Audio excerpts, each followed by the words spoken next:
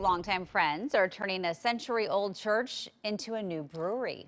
It's called Steeplejack Brewing Company, and they're expected to open this weekend in Northeast Portland. Cor Harlan joins us live with a sneak peek of the grand opening. And I know, Cor, you were really disappointed to be at a brewery this morning. Well, you know what? Those are two of my favorite places, breweries and churches, and they have combined them into one. Look, Carl's showing you some of that stained glass window left over by the Metropolitan Community Church that was here at 24th and Northeast Broadway. Check out, I wanted Carl to kind of stand back from us to get started a little bit, just to show you the cavernous nature of this place. This is a bona fide old church that they bought from the church folks a couple years ago, and they have been in the process of renovating it ever since. It still has a very strong, distinct flavor of being a church, including having a few church pews here. These are not original to this congregation, but you got a church pew here, you got some tables here, you got a few beers in front of you, you got some food. I'd say you got a party. This is Brady Day, one of the guys who, you did a lot of this by hand, I find oddly strange. Yeah. I guess something to do in the pandemic, right? Yeah, exactly. Yeah. No, we worked really hard to not only preserve and restore the space, but then also take components of the construction project and then found new uses for them. So like every table in the space is made from wood that we took while we were rebuilding the space. So. And now, did you have any? It must seem strange putting some of those great big brew tanks up there at the front where the pastor would have stood one day in front of that stained glass mirror there and put it in there.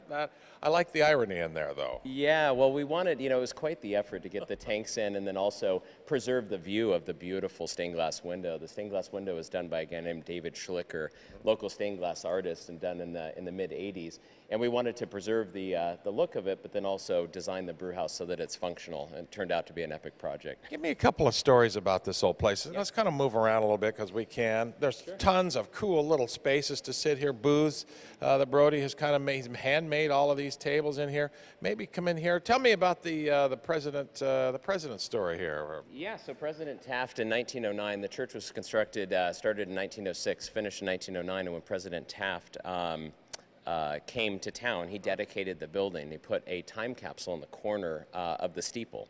And so for our grand opening on the 31st, we're going to put the time capsule back in the corner of the steeple, and we want the community to participate. That'll be really cool. Carl's kind of giving you a shot of the bar here. A couple of lonely folks on the sidewalk that we asked to come on here and sit at the bar this morning as props. They look really nice. But this bar is $1 million bar right here, sitting in which would have been this would have been the part of church that I usually hung out in. That would be the very back, so I could get away with whatever I was doing or not doing or paying attention to or maybe not paying attention to.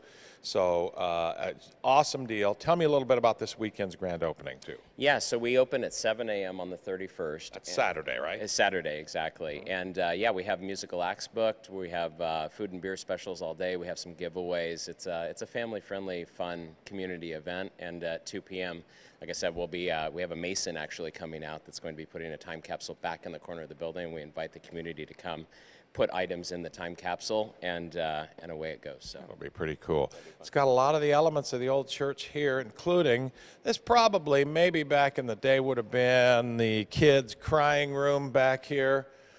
Just off of the main floor of the church, but you can close the doors in here, play some foosball, scream at your buddies and your friends, and just amp it up out here. And again, Jenny and Ken, this guy Brody here is nuts. He's made all of these things himself from a lot of the reclaimed wood that was under the existing floor, and they have reclaimed a ton of wood out of here and repurposed it. And I walked in here this morning, we're doing a bar opening. Wow, it's a sweet bar opening. It's at Northeast 24th and Broadway. If you're interested in coming out here this Saturday, they'll be here with bells and whistles on because this is the real deal here, combining best parts of a brewery with the best parts of a church that lives on here in the form of a place to come out and hang out. And that's what a church is. It's a place to come out and hang out and all the rest of that. You know that, right? Mm-hmm. Yeah, I'm with you, Cor. I was always in the back, too.